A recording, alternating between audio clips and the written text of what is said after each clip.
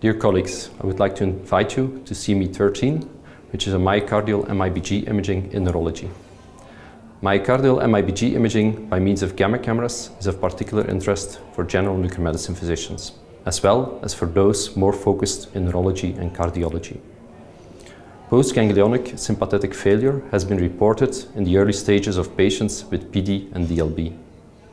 However, is myocardial MIBG imaging in neurology ready for prime time? This is a question that will be answered during the CME session. Neurologists, a nuclear neurologist and cardiologist will introduce and cover the procedures and clinical impact of viewing and measuring the sympathetic myocardial innervation from their own perspective.